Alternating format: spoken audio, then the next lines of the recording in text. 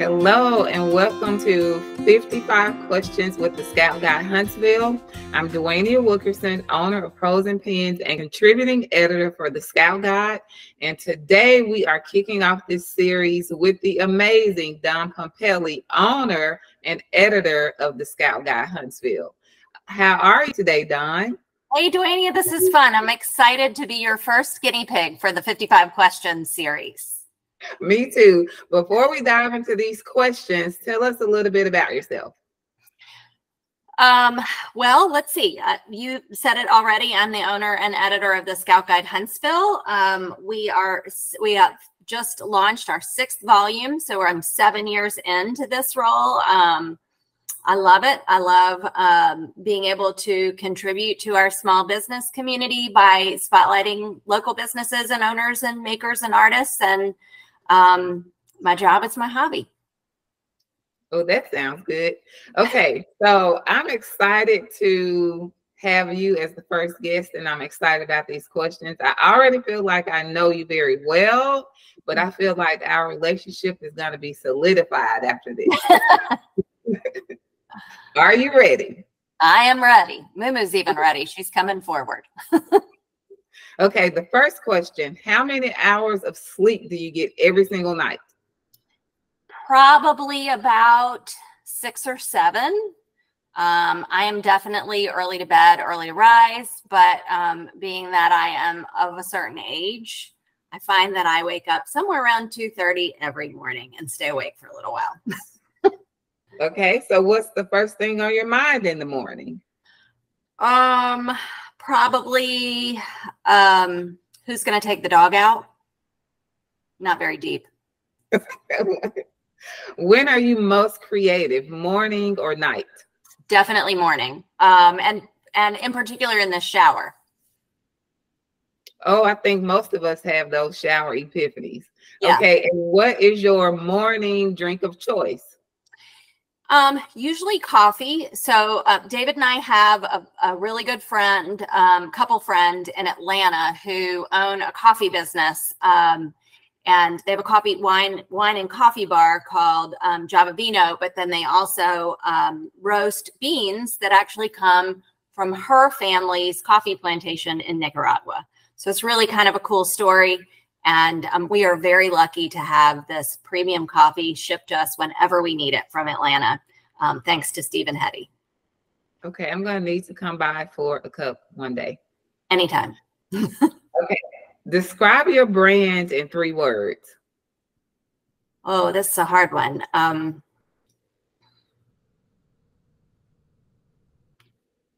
Friendly, positive, optimistic. Love that. Okay, vintage or new? New. Definitely. What 3 things make you happy? Family, travel, and my dog. Okay. What is something from your bucket list?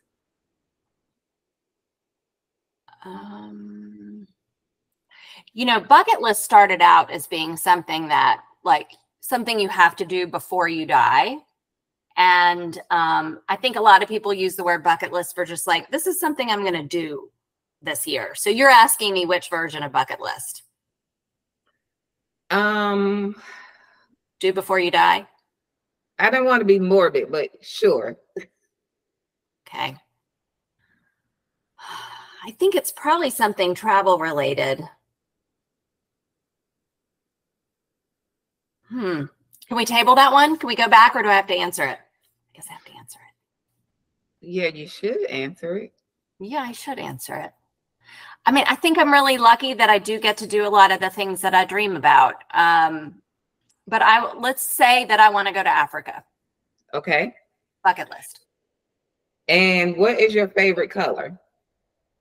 It's actually blue, and almost like lots of different colors of blue, but this color of blue, this turquoise blue, no joke, this color of blue is actually my favorite. Okay. See? It works for me. I think it does. And what's your least favorite holiday? This is going to be kind of revealing. I don't love Thanksgiving. I don't love all the food for sort of only the reason of food. Does that make sense? I mean, I like food. I love to eat, but I don't know. I just feel like there should be something else. And it's between Christmas and Halloween, which I love. So it's almost like I could give Thanksgiving the heave-ho. Okay.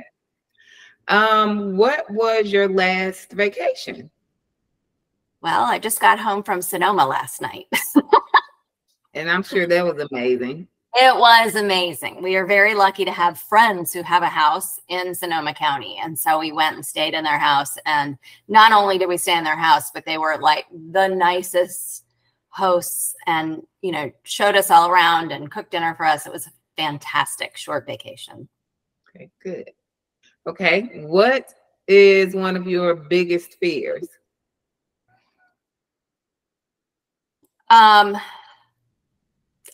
My son being hurt or sick.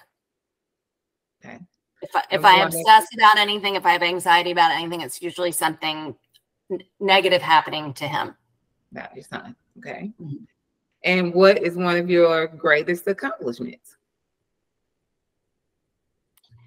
Well, actually, let's go back to him again. I think he's one of my greatest accomplishments. Not that I had a whole lot to do with it. I mean, I think he's a pretty great person. He's 18. He just started college. He's kind and creative.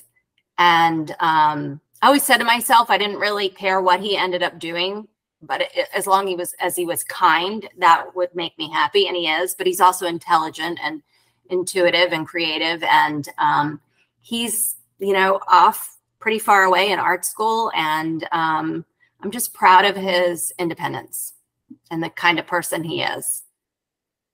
So what I think is really cool is that when I wrote that question on the list, I figured that would be your answer. Oh, yay. So we do know each other well. Yeah. What motivates you? Positive feedback. Okay. And when's the last time you had a good cry?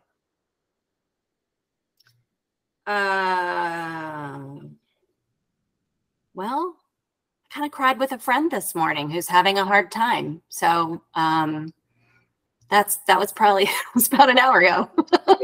Yeah. I'm a crier. Yeah. What's your go-to lunch? I really like bowls, like Fresco Grill, or the other place its name has changed. But I love going into a place and like sort of making your own, but having it be healthy. So that would probably be go-to. Or cheese. If I'm at home, it's probably just cheese. Cheese is the entire lunch? Yeah. Maybe a cracker.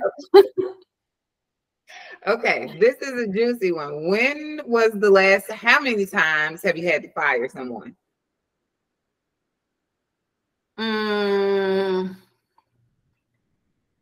Maybe 3. Okay. Changing notes a little bit. If you could meet one celebrity, who would it be? Well, probably Bradley Cooper. He's a hot one. Yeah. I would actually like to meet the dirty version of Bradley Cooper. That seems so shallow, but that's the first name that popped to mind. That's the whole goal with this thing, right? No, that's a great one. Okay. Yeah. What is the biggest lesson you learned from your mom? Love. You know, I have always felt loved from my mom, no matter what. And I think that's a huge part of who I am. Mm-hmm. Your mom is amazing too. Thank you. How do you spend a lazy day? I have a hard time being lazy. I know that sounds like really, I just have a hard time sort of slowing down and stopping. So I'm not a good, like, sit around and watch movies or sit around and read books. So for me, a lazy day might be maybe like hanging out in the pool is probably a nice lazy day for me. Okay. And what is the best hidden gem in Huntsville? Oh. feel like that's a conflict of interest. I have a number of hidden gems here in this book that you can reference. Yes, I'll tell you what, if you're having a down day, then the best hidden gem is Tiramisu Papery in Jones Valley, because that is like a snarky laugh at every turn, and that's a fun gem. Okay. What is your favorite way to stay active? I do Pilates. I love Pilates with Sybil and Jenny at Pilates Center of Huntsville, and I've really enjoyed that. And other than that, just walking. I do like to ski in the winter, but that's more a vacation thing. Okay. What do you like most about yourself? My positivity. Okay. And what's one flaw? Sometimes I feel like sometimes it's easier for me to stay on surface level with someone than to get down deep sometimes, depending on the situation. Why do you think that is? Is that 56 questions there? Did you just add one with the why because you're trying to get at that with me? Well, it's still going to be 55 because I skipped one. Okay.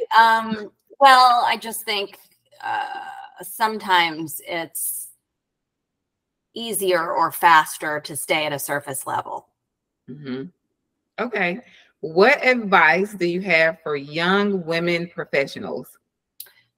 I would say that's so interesting because I actually just spoke to a bunch of young women who are in college the other day. And I think the advice I told them was two pieces. One, just go do something.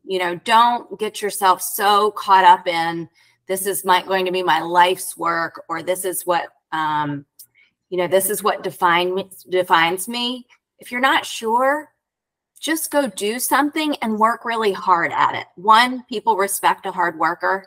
So even if you're not the best at it, they will respect you because you've tried and you've worked hard. And two, I have always learned something from everything I've done and then taken that and built on it. And I think that's sort of a great way to sort of get started as a young professional. Okay. I love that advice. What is your favorite song? It's probably Karma Chameleon by Culture Club. Yeah. I mean, I don't know. I don't even know what it means. I just still love it. When I hear it, it makes me happy. I don't either, and I love that song too. Oh, yay. Okay. What if I could sing, I would sing. What song always gets you emotional?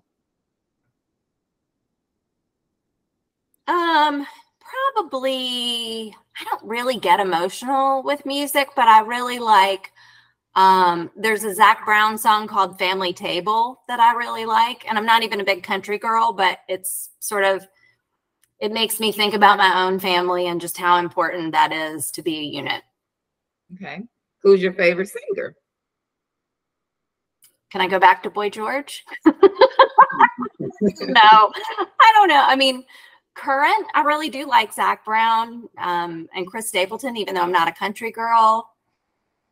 But yeah, the 80s things are still, I mean, I really like Michael Jackson. I'm sorry, it's a complicated thing because I love Michael Jackson. Okay. He's probably number one in my life. Okay. Who's the most stylish person, living or not? Stylish? Mm-hmm. Well, I guess I'm just going to pick my friend Isa. She's stylish. She helps me with pointing me in the right direction. Isler Chic. She's our creative director for Scout Guide. And she just, she'll look at me and say, puff those sleeves up. Petite people should show more skin. Just things like that I think are pretty amazing that she's, that's just so natural to her. So okay. That's accessible style because she's here in Huntsville. Yes. Okay. Favorite novel? Jane Eyre. What's the last novel you read? Oh, golly. I have to check my Audible on that one. I can't remember the name of everything.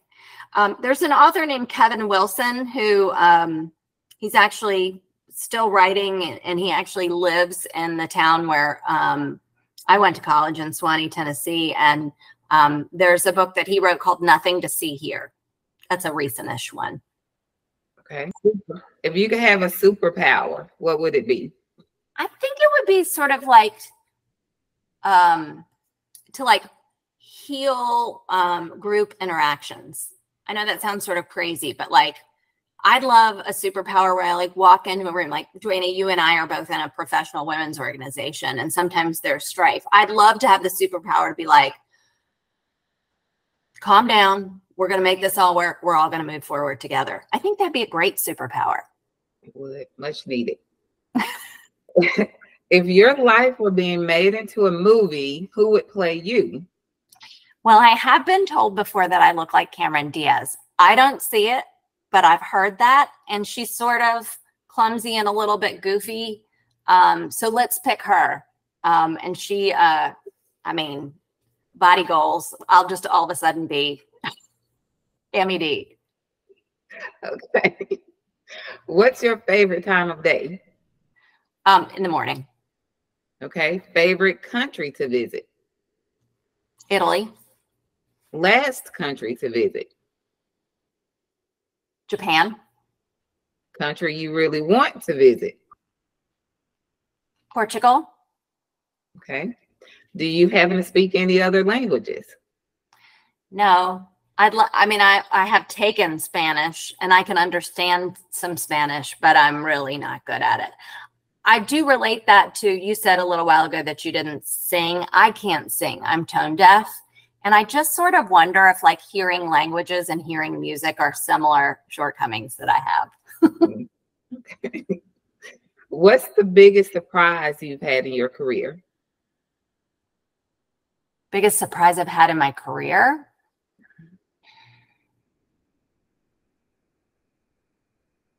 I think maybe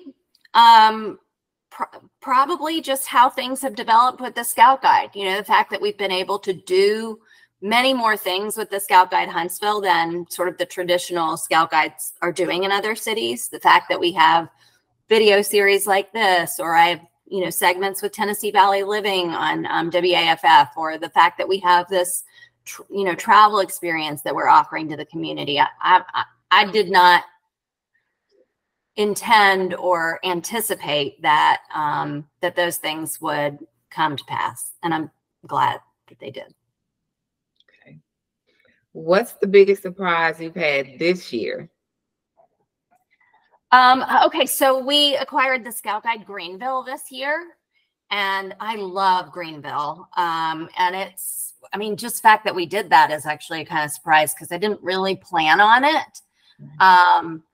And I think of Greenville as being a lot like Huntsville, but there have been some business surprises in all of that, you know, just sort of some adjustments or things that I thought would go a certain way because they went a certain way in Huntsville. And I'm just having to sort of learn that. So maybe that kind of comes from the fact that I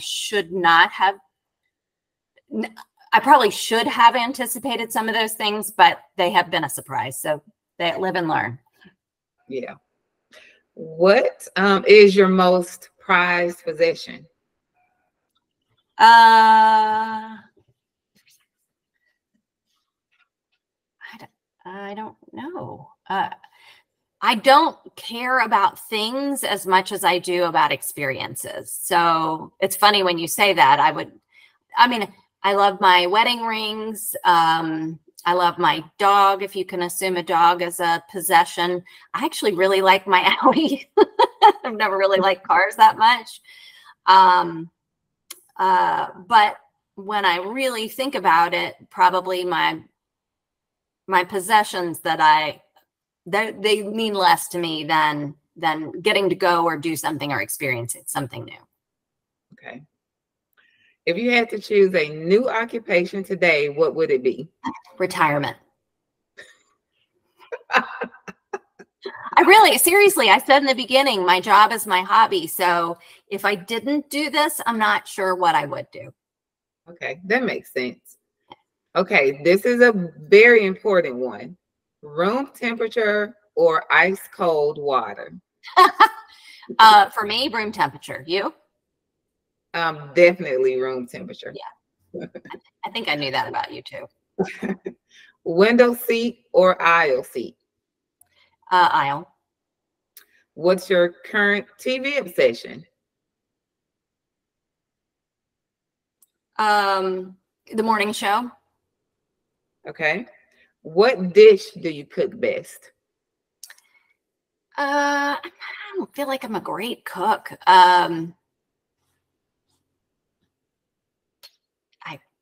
I don't know. My son loves chicken bacon ranch pasta.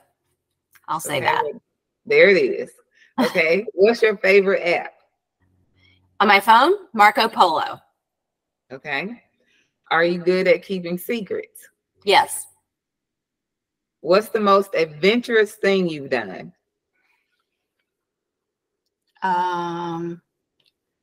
It's got to be something travel related, right? I guess probably going to Japan. Okay. What's inspiring you right now? You? Oh. Your face just told a million stories. What's the best piece of advice you've ever received? Well, I think the most relevant one to me is when I was planning on starting the Scout Guide 6-7 years ago, I talked to a guy named Dennis Madston who works for the city of Huntsville. And I think his title now is he's the city planner. But when I was trying to decide whether or not to buy the Scout Guide, he said, Dawn, Huntsville is the kind of place that if you have a good idea and you're willing to work hard for it, people will get behind you. And I think that was really good advice, really relevant, and has proven to be true for me. And I've shared it with other people too, who are, maybe starting on an entrepreneurial journey. Okay. Now, what is the worst advice you've given? I mean, I don't give bad advice, Dwaynia. I don't know. Do people listen to me? Yes, we the people do listen to you. I don't know. I don't have an answer. You don't give bad advice. Okay. We are almost there. What can we all expect from the Scout Guide this year? Well, I think you can expect that we're going to try to focus more on our members. So the businesses who are in the guide, we're actually really focused on trying to improve communication and customer service to those businesses, which, doesn't mean much to the public, but I think, helping arm them with maybe a little bit more information, and that might help them in some ways be more successful, or just, a little bit more transparency about how we do what we do.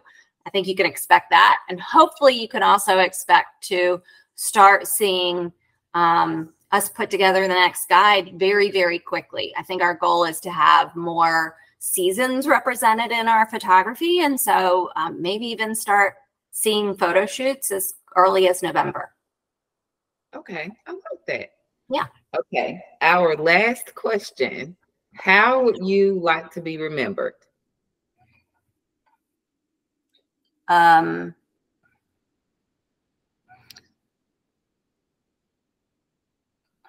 used this word enough. Kind, supportive, positive,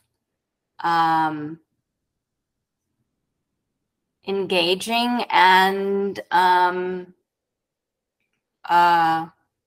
helpful. Okay. Well, I think you are there. You're all of those things. And Thanks, then some. friend. Yeah. Okay, well, that concludes our 55 questions with the Scout Guide Huntsville. I hope you all have enjoyed this segment, and stay tuned for the next one. Yay. Thanks, Dwaynia. I can't wait to see what you do next.